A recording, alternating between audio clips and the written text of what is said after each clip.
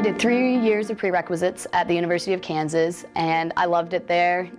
It was great, but when I was applying for nursing schools, I really liked the idea of having the smaller atmosphere, especially in such a time-intensive program. The admission process at Baker was phenomenal. The faculty got right back with you right away, which was something that was very refreshing coming from a big university to a small university.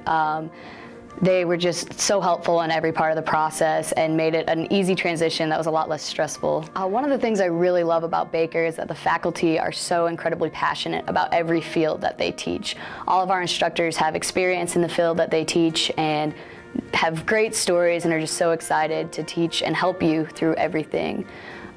They have open door policies, so you can go to their offices whenever you need them to, and they're very flexible about times to meet and work around your schedule as well. With my clinical schedule, I was really struggling. I had family stuff going on, and one time I had to contact my instructor late at night and let her know that I was struggling to get all of my work done.